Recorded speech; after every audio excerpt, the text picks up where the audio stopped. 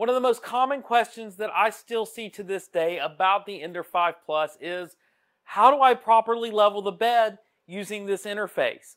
Well, in this video, I'm going to do my best to demystify it. Whether you are a first-time Ender 5 Plus user or you've been using it for a while and have just barely got it working. In this video, I'm going to show you step by step how I level the bed on this printer, and hopefully we will get you leveling your bed and get you printing smoothly without any problems. Hey, I'm Chris, this is Kersey Fabrications, and we are going to jump straight in to using this printer. Let's get going. So to get started with the bed leveling process, we need to do two things. First of all, we need to get this side of the bed mounting plate level with this side of the bed mounting plate. Now, what do I mean by level in this instance? I mean level with the X gantry, meaning that this side of the bed is the same distance from the X gantry as this side of the bed. And the only thing we need to do that is a ruler. Any ruler will do. I like the ones that actually start on 0 because it means I'm starting at 0. So to do this, let me show you the process. We are just going to come over here, set your ruler onto that mounting plate, and then measure the distance between the mounting plate to the bottom of the X gantry. It's a pretty easy process, and then we're just going to move to any common measurement that's easy for you to tell. So I might choose 8.5. I'm pretty close to that, so I'm going to choose 8.5, and I'm going to manually, then you'll see down here, I'm manually turning this screw to the 8.5 mark. All right. Now, if those motors are engaged, it may click a little bit. You're not hurting anything. Everything's okay. Now, if your motors aren't engaged, it's going to be a lot easier to move. No big deal one way or the other. So I'm going to line that up at 8.5. Then I'm going to come over to the other side. Now, when I'm on that side, again, I want it to read 8.5. Now, once that's done, that first step is complete. We are ready for the next step. Step 2, we're going to come right down here under the bed. So right underneath the bed here, you'll see that there are 2 aluminum bars. There's the top one, which is mounted directly to our bed, and you see the bottom one, which is where these screws are mounted. Now, what we want to do is we want to create just a little bit of an air gap between these bars. And what that allows us to do is have a good, mostly level to start from, but make sure that we can both go down and up a little bit when it comes to the manual leveling process.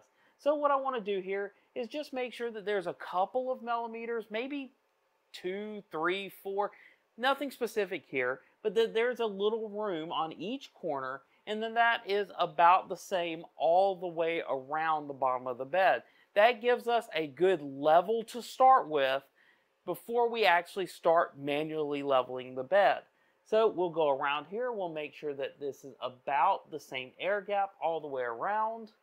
And then we're happy with that, and we can move on to the manual leveling process. Now, for the next several steps in this process, there are 3 different ways that you can measure the distance between the bottom of the nozzle and the print bed. Number 1, the sheet of paper. Now, the sheet of paper has been used and touted for a long period of time as the go-to. Why? Because everyone has a sheet of paper, but there are several problems with this. Number 1, is your sheet of paper the same as my sheet of paper? Are you using an index card? Number 2, when you go to actually test to see how it feels underneath the nozzle, is it supposed to be tight? Is it supposed to be loose? How much is it supposed to scratch? These are all questions that actually don't have very good answers, no matter which one I tell you. So I'd rather you not use this method unless this is the only thing you have. Number 2, this is a thickness gauge. These are cheap. These are available on Amazon. These are available in most hardware stores. They're pretty easy to find. And as you can see here, they come in a lot of thicknesses. Now, what you'll want to do for this process, if you choose to use the thickness gauge, is find your thinnest thickness gauge. In this case, mine is 0.04 millimeters or 0.0015 inches. Now, if you use this, it's pretty easy to tell. It either fits under there or doesn't. There's not a lot of different scratchiness that you can have. It either fits or it doesn't. You'll just want a little bit of resistance, but not too much. It shouldn't be hard to get it under there. Now, the final method, and honestly the most precise, if you're ready for it, is to just eye it across the bed to see if you can tell that when the nozzle is touching the bed, you're actually exactly where you want to be. Now, this is a more advanced way of doing it. If you're not ready for that, that's fine. For this demonstration, I will be using the thickness gauge. It is the best of both worlds. It is a given thickness that everyone will know, as well as a very easy way to tell if you're in the right spot. So we're going to be using this thickness gauge. Now we're ready to begin the process. First thing we're going to do, we're going to go to our screen and we're going to hit temp. And we are going to hit manual, and I'm going to set the nozzle to 100. And then we're going to set the bed to 60. Now we're going to let this heat up. Now it's been shown on some other channels that this process is not strictly necessary, but this is a tried and true way to make sure that there is no expansion of the bed or the nozzle that is going to change your measurements once everything heats up. So we're going to let this heat up, 200 here, 60 on the bed, because those are the typical print settings for PLA. Once that's all heated up, we'll be ready for the next step in the process. All right, we're all heated up and ready to go. So the next thing I'm going to do, I'm going to go back in the menu, back again. Then I'm going to go to settings, and we're going to go straight to the leveling menu right here. What that's going to do at this point, that is going to home our printer, which will take it to the X and Y in this corner, and then home the Z in the middle. Now let's watch what this printer does. I don't know exactly where we're going to be versus the bed, so let's see where it takes us. So there, it's found the bed. Now, that really pushed into our print head, and this is not good. Don't freak out though, we're about to fix this problem. So whether yours homed and pushed it up like we just had, or it homed and there's still a huge gap, we're about to fix that problem. Now if it keeps pushing up, don't freak out. Do cut it off though. We don't want to damage your printer. Check out the forums and the boards. There will be people to help you with that. That's beyond the scope of this particular video. But let's go ahead and get this printer fixed so that it'll stop pushing this up. Notice over here we have our Z home. This right here is our Z offset. And what we're going to be doing here is we're going to be moving the bed. We're going to be creating a gap between the nozzle and the bed. And again, I'm going to be using my handy dandy thickness gauge to actually measure this once we get a lot closer. So first thing I want to do is increase the gap by using Z+, and that is going to create more of a gap. So Z+ right here on the menu will create more gap, and then we will get a gap here. And I'm going to move the camera for you real quick so you can see what I'm seeing. So as you can see right here, there is a gap between. I finally moved them far enough apart to where there's a gap between them. Now what I can do is I can actually stick my gauge between them and then go to the Z- to narrow that gap out. Now at some point, I'm going to actually be touching the gauge, and if I go one too far, it'll be too tight and not fit. I kind of like it right there. It's pretty tight, but it's definitely not too loose. You can kind of see a little bit of a gap. That right there is going to be my Z offset. And so what I'm going to do, I'm going to hit the Z home button. And let's watch it. It should rehome the printer one more time. And then if everything worked correctly, it will leave that same exact gap when we come back. Now right here, it's actually a little bit tighter than what I left it. And you know what I can do? I can do it again and not worry about it. So I'm going to increase that gap again with my Z+. That gives me that gap back. And you know what I'm going to do? I'm going to hit Z home again. And we're going to see if it puts it this time back where I expect it to. You don't have to accept it where it leaves it when it goes through this process. You can do it again until you're happy with it. Try to get it reproducible. So let's see if that's what we get this time. There we go. Now this time, it's exactly where we left it. 2 times, now we get what we're expecting. So once we get to this point, we are ready for our aux leveling procedure. Aux leveling is manual leveling. Notice it has the little feet down here at the bottom, the little screws down underneath the bed that we're going to be using to level this off. So we're going to go to aux leveling. Now when it does this, again, it's going to home one more time using that Z offset that we just set. All right, now following the same procedure that we just used to find our Z offset, we're going to go around to the four corners of the bed doing the exact same thing, finding that exact same gap that we found in the center of the bed, but around the corners. And again, just like last time, we're going to do it. Then we're going to reset and we're going to see if we're happy with it. If we're not happy with it, we're going to do it again. And we're going to continue that process until we're happy with it. One time around will probably not be enough. 2 times around might be enough. So let's find out. We're going to go ahead straight here to the front left corner of the printer to point 2.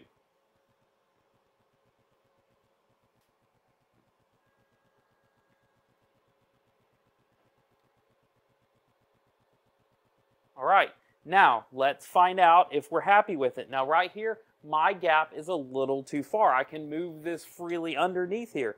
So I am going to twist it to the right until I'm happy with about the gap that we saw when we were doing our Z offset. And then we're good. So then we can come to the point 3 on the other corner.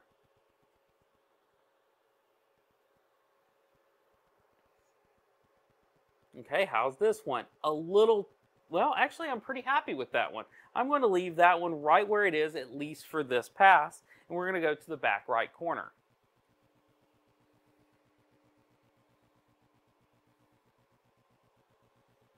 Okay, this one's definitely too tight. So I'm going to loosen it by turning it to the left, and I'm happy with that one now, and we're going to move to the back.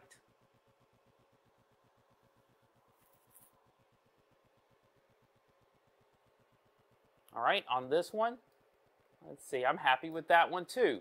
So actually, by doing that first go around that I mentioned in the first 2 steps, I've actually done a pretty good job of setting myself up for success. I can loosen this one just a little bit.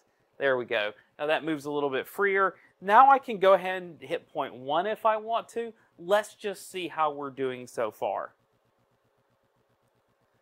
Right here, it's a little loose, but not bad at all. In fact, keep in mind the center of your bed may be a little low. It may be a little high.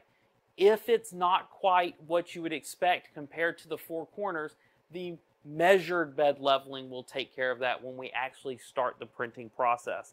But just to make sure that we're happy with this, I'm going to go ahead and back out at this point, go back into the aux leveling, which will rehome the printer one more time. Then we can go around again and see if we were happy with what we did the first time we did the manual bed leveling. All right, same thing as last time. We're going to go to the front left.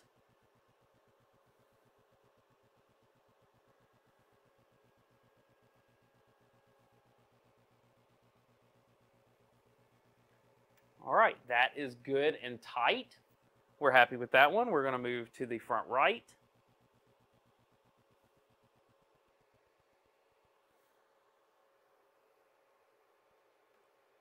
Again, that's pretty spot on. I'm going to tighten it just a touch, but I'm happy with it. We're going to go to the back right.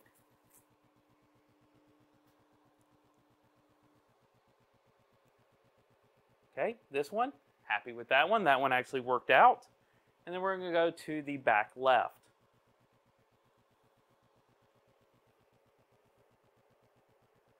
Okay, that one's good too. Now let's check out our center just to see how we're doing. See how warped the center of our bed may be. Okay, looking at that, it is a little lower in the center of my bed than it is around the 4 corners. And again, that's all right. That's not the end of the world. So we're happy with this. I'm going to go ahead and back this out now. And then, now we're to the easy part. Let's go ahead and do the measured bed leveling. Now this is going to go through, it's going to actually measure 16 different points on the bed, and we're going to actually get a mesh that defines this bed, and that's what we're going to be using to print in the future. Now's a good time. You can either watch this go through the process, or you can ready that first file for printing. Now, what type of file do we want for printing? I recommend that you get something with a decent size base, Make sure you include plenty of perimeter so that we can actually see it print. We need plenty of time on that first layer to get our Z offset just right. So slice you up a file, maybe a big cube, maybe just a big grid pattern that you find on Thingiverse, whatever works for you. Slice that up, get ready for that first layer, and we'll be right back when this is done.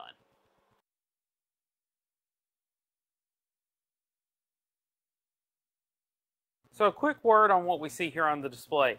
So these are the measurements across the display. Again, we've got 16 different points here.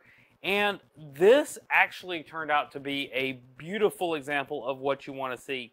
You'll notice that the 10th place is a 0 on every single one of these, which means that the difference in measurement is less than a 10th for every single point. Now this is ideal. This is really what we're going for here. So if you get something like this, it means you've done a really good job with your manual bed leveling. But as we saw before, you'll notice that the difference between the center 4 points and the outside points are a little different. And again, that's fine. Again, there's not a lot of difference here, and the difference will be compensated by the firmware. So at this point, we can go backwards again. Now we can run our first test print. We're going to hit print. And there, this is the 200 millimeter test pattern that I created a while back. I'll link to this in the description. And the reason I like this is because it uses up a large portion of the bed while not necessarily going edge to edge. So I'm going to hit print here, and we're going to begin.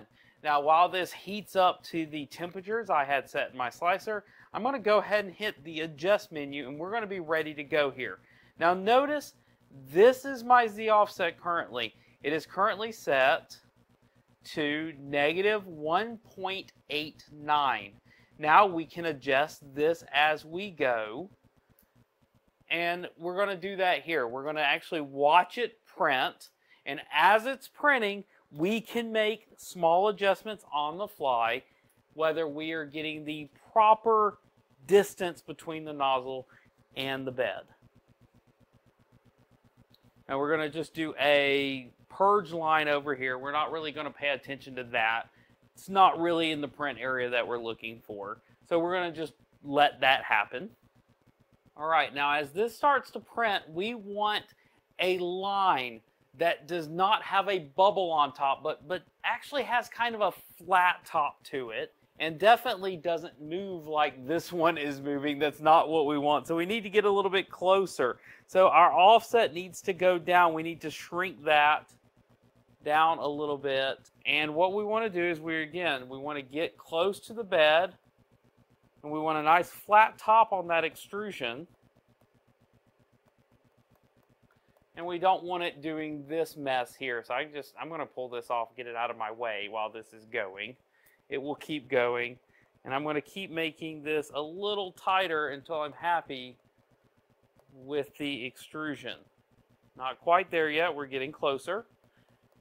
Now, as I told you, by doing a larger print that takes up more of the bed, we have longer to do this. If you were to choose a small print, you wouldn't have all this time to get this right. So let's see how this is working at this point. It's looking really good. I'm liking this distance. Notice it's not coming off the bed anymore when I move my finger across it. We want to go a little bit smaller to get a good squish. There we go. I think I'm pretty happy with that one. So the distance here between what I had originally measured and what I'm actually printing with, it's a pretty big number. We're talking about, what, about a 0.6 difference. So that's pretty extreme. Are you going to have this number? Are you going to have a different number? I won't know. There's no way to tell. It really just depends on how your bed leveled and what this offset ultimately just becomes. Maybe I need to be a little closer because we're losing a little bit of the filament there. Again, this is the calibration process. Don't freak out if things don't work out exactly like you would expect them to. We can always start this print over. We can do it again. We don't have to have this first print be perfect. We want to get this down so that when we do our future prints, the ones that actually matter, that they're right. I'm getting happier and happier with this as we go. Again, we got stuff that's not working out here. This is fine. Maybe I need a little bit more nanopolymer adhesive on here, or a little bit more glue stick to get everything to stick correctly. It's fine. It's not a big deal. We'll fix that at some point in the printing process. What I still want to see is that, again, I've got a good bead here, and I am pretty happy with this distance. Now, I could actually just let this continue printing. I can actually just see how it turns out. It's only like a 17 to 20 minute print, so I can just let it do its job. Or I could actually stop this, reprint it, and do it again, see how it looks. So what I'm seeing now, it is actually on the second layer. We're done with the first layer. We don't need to continue to let this go. So I am going to stop it at this point. Yes, I want to stop printing.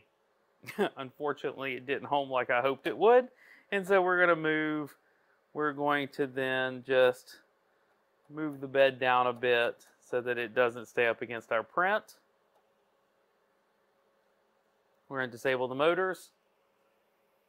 And then we can just move that back. Now what I want to do, I'm going to clean off this print bed. I'm going to restart that print one more time. We're going to see how it turns out.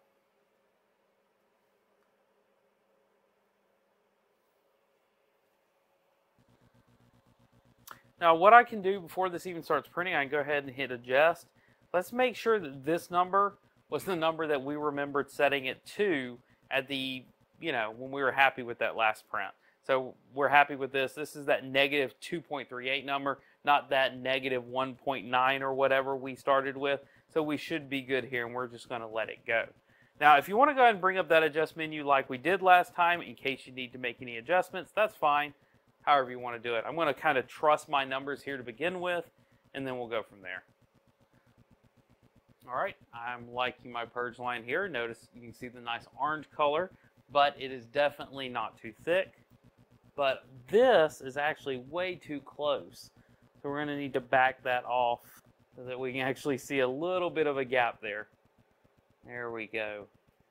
So again, just minor adjustments as we do these first few prints. And then this will stabilize, or I sure hope it will, so that we don't have to continue doing this on every print.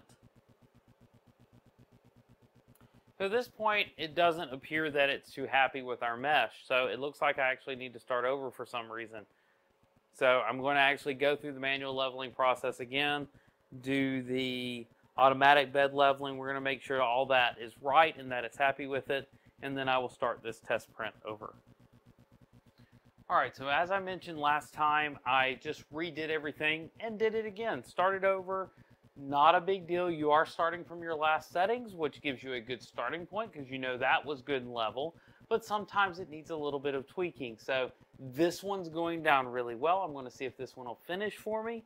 And then I'll have a good baseline for my next print, just as I mentioned. And you also always have that adjust menu going forward in case you need to make any changes.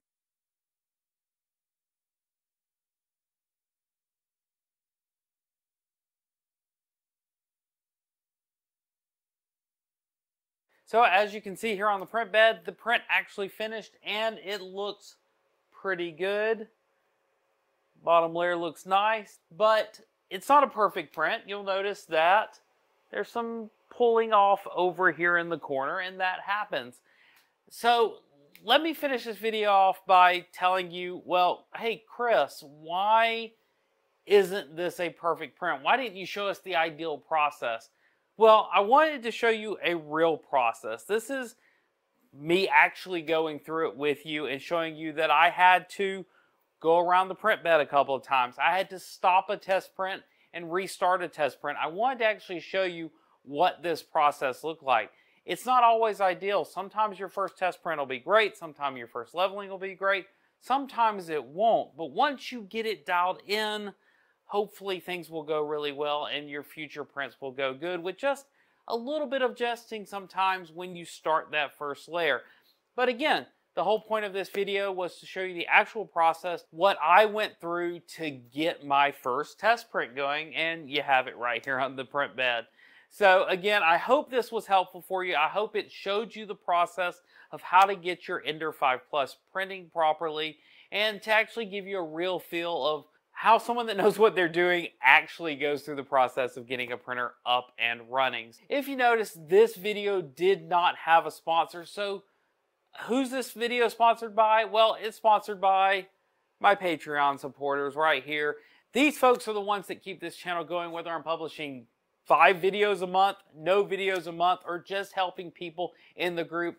I want you to know that these guys are the ones that are as big a part of Kersey Fabrications as I am, so thanks to all of them.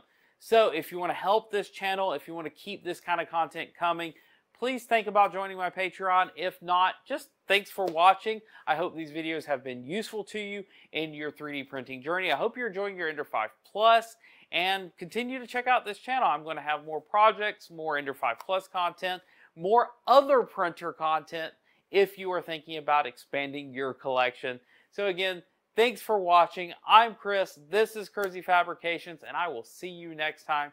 Thanks for watching.